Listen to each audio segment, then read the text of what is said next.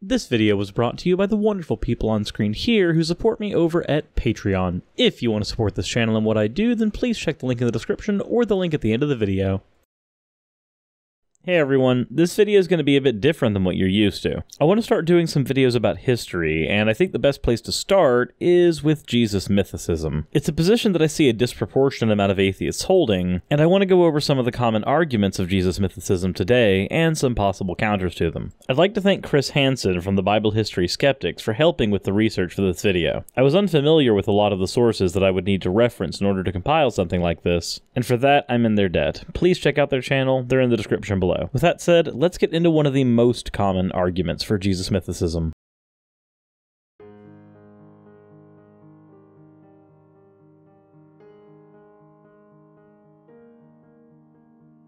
Lack of evidence for Jesus. So, while some of these points will be expanded on later, there are a few sources that are commonly used when arguing for the historicity of Jesus. The most prominent ones being the writings of Josephus and Tacitus, as they were some of the historians that were closest to being contemporaries of Jesus. We have two passages from Josephus and one from Tacitus to look at. Starting with Josephus in Antiquities of the Jews, that was penned between 93 and 94 AD, has a decently long passage known as the Testimonium Flavianum. I'm probably horribly mispronouncing that. You'll see more of that as we go, I'm sure. The problem with the Testimonium is that it seems that it was most likely not completely authentic, not in its entirety anyway, much in the same way that we know that some of the letters from Paul that made it into the Bible were authentic, and some were definitely not. But what about the other mention of Jesus that Josephus has? He has two. The second one can be reliably used as a method of determining that Jesus was, at least in some part, a historical figure, due to him being only a few degrees of separation from known historical figures. Josephus references James, the brother of Jesus. The Jesus in question was the one who was called Christ. It mentions it fairly explicitly. So according to Josephus, James was in fact the brother of the Jesus that we would know of from the Bible. This has nothing as to whether or not the multiple miracles attested to Jesus were in fact true. This only has to do with whether or not the person those miracles are attributed to did indeed exist, or at the very least had a high probability of existence. Paul, who is a known historical figure,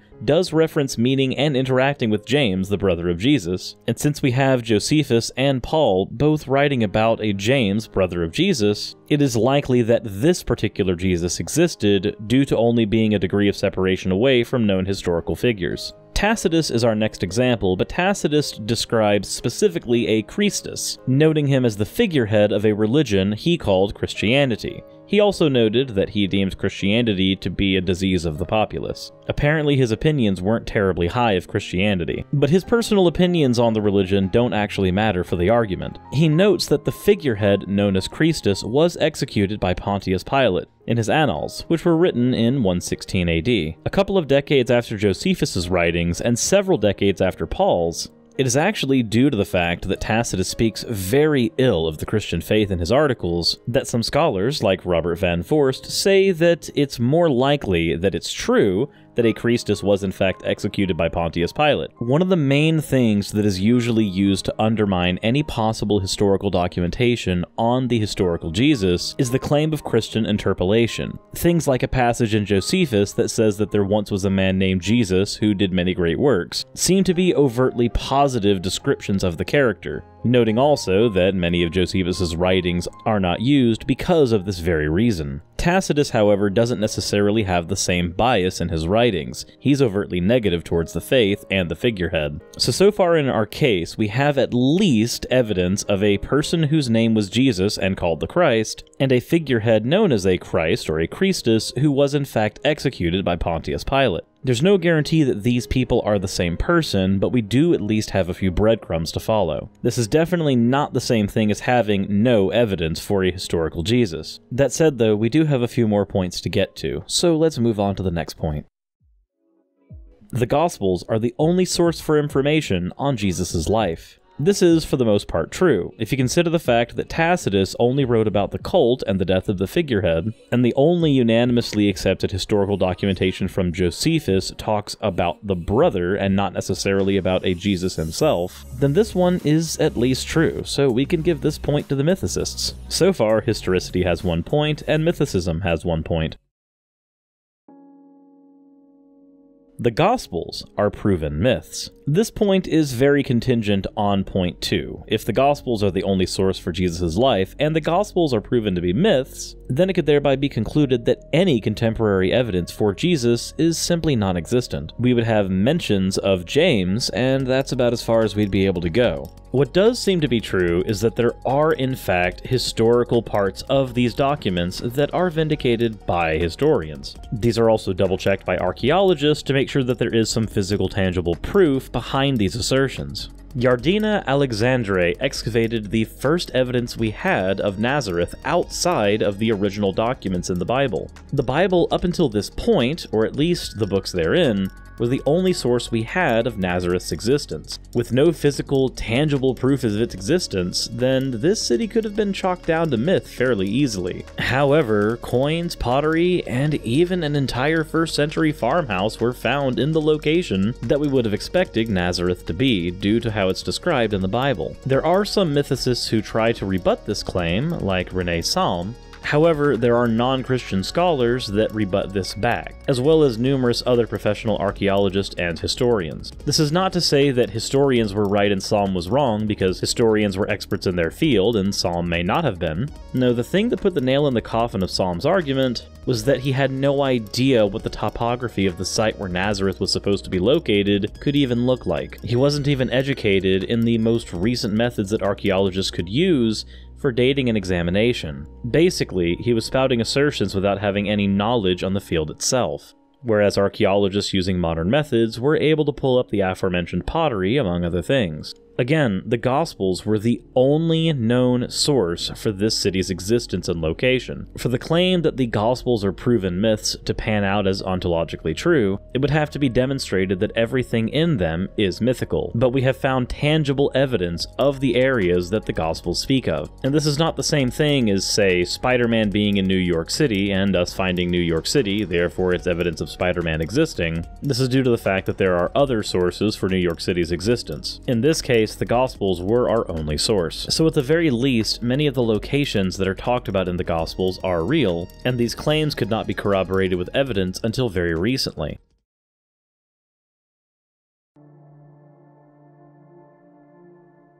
The Gospels use fictional literature ideas and copy the Old Testament. This point seems to misunderstand the genre that the Gospels were written in. Speaking plainly, we don't actually know what genre they were written in at all. There are parallels between the Gospels and the Old Testament, and this would be a case in favor of them being unreliable if we could actually pin down the genre that the New Testament is supposed to be. Mike Licona, for instance, argues that they were modeled after Greek biographies. This, however, is still not a clear answer as to what genre the Gospels were actually modeled in. There is obviously parallel between the Old and New Testament in stories. For instance, there are many parallels between Jesus and Moses. Many of the central motifs of these two characters are shared, what with being savior figures with a decent following and all. This is not to say, however, that the authors of the Gospels were not simply inspired by the writing of their culture and therefore would use parallels in them. Even if they were trying to write a biography, they would still end up calling back to these literary devices. This isn't functionally terribly different than the way that we have shared idioms of speech today. Our colloquially shared idioms is not evidence for the efficacy of what those idioms were supposed to originally represent. If one says bless you to someone else, it does not necessarily mean that blessings have any spiritual power. It's simply an idiom, and if put in writing, would be a literary device. So the Old and New Testament sharing idioms, or characteristic modes of expression in music or art, does not necessarily add or subtract from their veracity. Non-fictional writing of today will still end up using idioms that are common in fiction, much in the same way that fictional writing will still have callbacks to events that happened historically. There's no reason to assume that the writing of 2,000 years ago didn't follow a similar pattern. This is at least contingent on us not being able to discern the exact styling of the writing. If it is true that these are written in the way that Greek biographies would be written, then use of idioms would be perfectly acceptable and natural. If it could be proven that the Gospels are simply parables, which has not been proven to be the case, then the argument for the repeat of literary norms from the Old Testament would hold merit.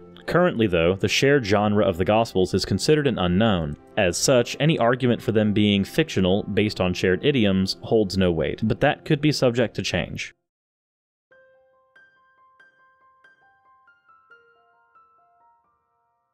Paul only talks about Jesus as an angel? There is no doubt that there is a lot of debate between what Paul actually saw during the Road to Damascus incident. While it is true that Paul provides very little biographical information about Jesus, and he does state that he never knew Jesus personally, he does make it very clear that he considered Jesus to be, at the very least, a real person. There is, on top of this, the aforementioned point of his claim of meeting the brother of Jesus, James. It is due to Paul's interactions with James that he does consider Jesus to be a real and historical figure. As genealogy was determined through the male line at the time, he considered Jesus a descendant of David. Did Paul believe that Jesus had no earthly father?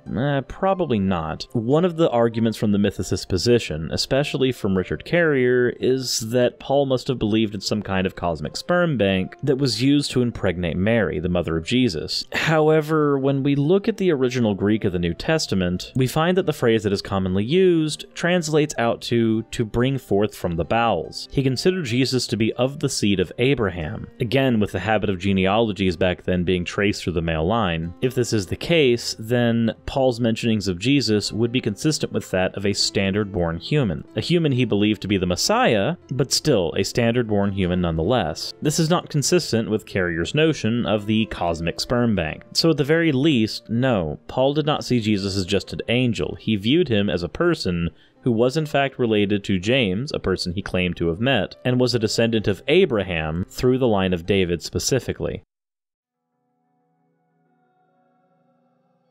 Only Mark counts as a source, because all other Gospels copied Mark, so we can only count Mark. Well, unfortunately, this one isn't really that true either. While there is some debate as to when the different Gospels were written, Mark being considered first in many scholars' eyes, there is still plenty of original material in Matthew, Luke, and John. This has led to the idea of a source manuscript called Q, or theoretical Q, but the existence of Q has been debated for years. So let's go ahead and apply Occam's razor and just cut it out, and go with what we know. We know that there are 4 Gospels, and we know that there is unique material in each of them, even if 2 of them are remarkably similar, those 2 being Luke and Matthew. But Matthew contains things like an entire zombie apocalypse happening during the crucifixion of Jesus, something not present in any other Gospel. This is not the only thing, but it is one example of information that was not copied from Mark. This is original information, and it is unique to the Gospel of Matthew.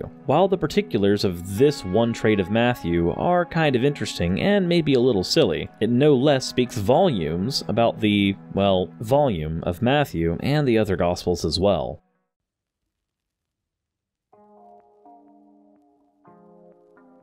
Jesus was thought of as an archangel. So Jesus was thought of in some scholars' eyes as a type of archangel, and this is actually kind of true. However, this point is a bit of a red herring. It seems to only be inserted into mythicist material in order to add more quantitative data, even if it doesn't actually have any qualitative content to it. As an example, Augustus Caesar was also viewed to be an archangel through certain historical lenses. So if we accept that Augustus Caesar existed as a historical figure, and was also viewed as an archangel through some historical lenses, then the same must be true of Jesus. Whether or not Jesus was a historical figure is not contingent on the viewing of him as an archangel. It is a completely separate issue. So this point is just a red herring.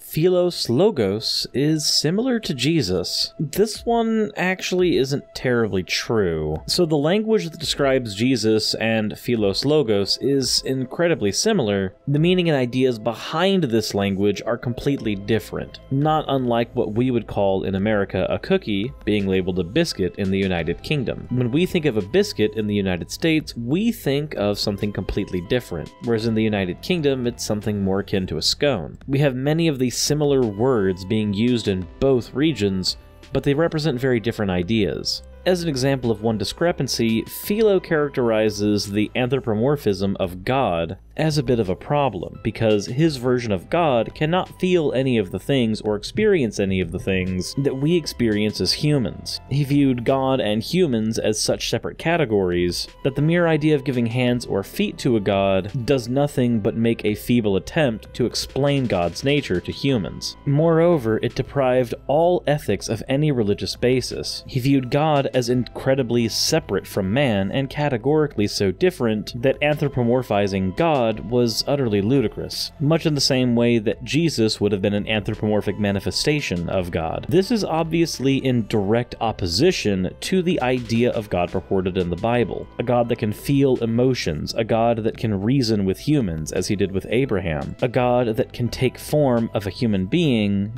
and stay on earth. These are all concepts that are completely alien to the representation of logos that Philos characterizes. So even though the standard Christian interpretation of logos uses similar language to Philos' interpretation of logos, they are only similar in language. The actual meaning behind all of these principles are completely different. Again, much in the same way that a biscuit means something different in the United Kingdom and in the United States. The Old Testament attests to archangel messiahs believed in the 1st century. This one isn't even a red herring. The Old Testament was not written in the 1st century, so Old Testament writings attesting to something in the 1st century is utter nonsense. So I think this particular point can be fairly easily dismissed as a non-issue. This seems to be another attempt to add more quantity to the data points on the side of mythicism, while never taking any time to evaluate the content of the particular data point. And finally, we come to our last point for this video. All outside sources either repeat the Gospels or are forgeries. This is one of those things that can't really be substantiated. Of the known historians that spoke about Jesus or a Christ figure in that time, Tacitus doesn't quote or cite the Gospels at all, so his writings are not contingent on them. Pliny the Younger, who was not mentioned earlier in the video, but is no less important here, didn't use the Gospels or cite them as a source for any of his writings either, however substantive they may or may not be. The only passage we can conclusively show is forged, outside of the Pauline doctrines, is the Testimonium by Josephus that we already referenced earlier in the video.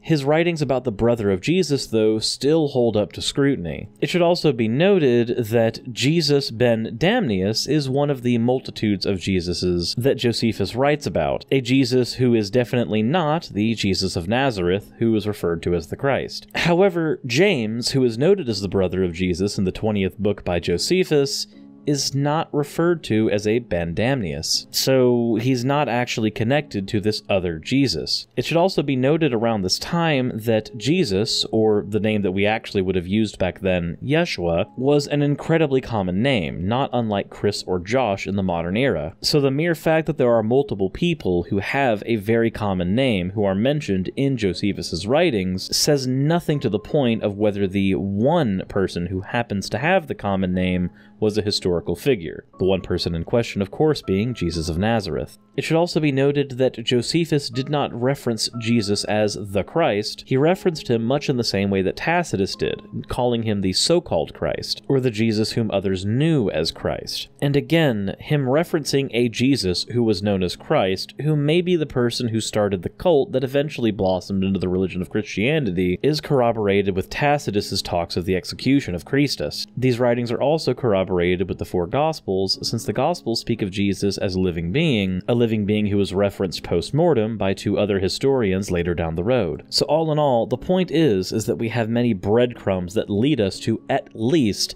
a historical figure who would have started what we now know as the religion of Christianity. Now, were there actually multiple Jesuses walking around claiming to be Christ? That may be a subject for another video, but it is one that I have heard from the mythicist position. So in summation, we do have some evidence for Jesus, by a few degrees of separation. We have evidence that at least some aspects of the Gospels are true, and not just myths, due to the correlates found between the locations in the Gospels and topography in the modern era. The Gospel's usage of idioms that are similar to those used in the Old Testament is a red herring, as are the claims of Jesus being an archangel. We've covered the fact that there are at least some differences between Mark and the later Gospels, therefore they did not just copy Mark. And we've noted that similar logo structure of a contemporary philosopher doesn't necessarily mean anything due to the structure being in language only, not in content. We've also gone over the fact that Paul, at the very least, viewed Jesus as a historical figure and not just an angel, partially due to his alleged interactions with James. This is not the only video that I'm going to be doing covering the mythicism debate, but so far it does seem like we've been able to at least award more points to the side of historicity. Alright, that said, I hope you guys enjoyed the video, and I know that it's a bit different from my normal style, so please let me know in the comment section below if you enjoy this style for history videos. Tell me what I could improve, and let me know what you liked. Please don't forget to subscribe and hit the bell notification icon, and I hope I'll be able to see all of you in tomorrow's video. Insert end of video tagline here.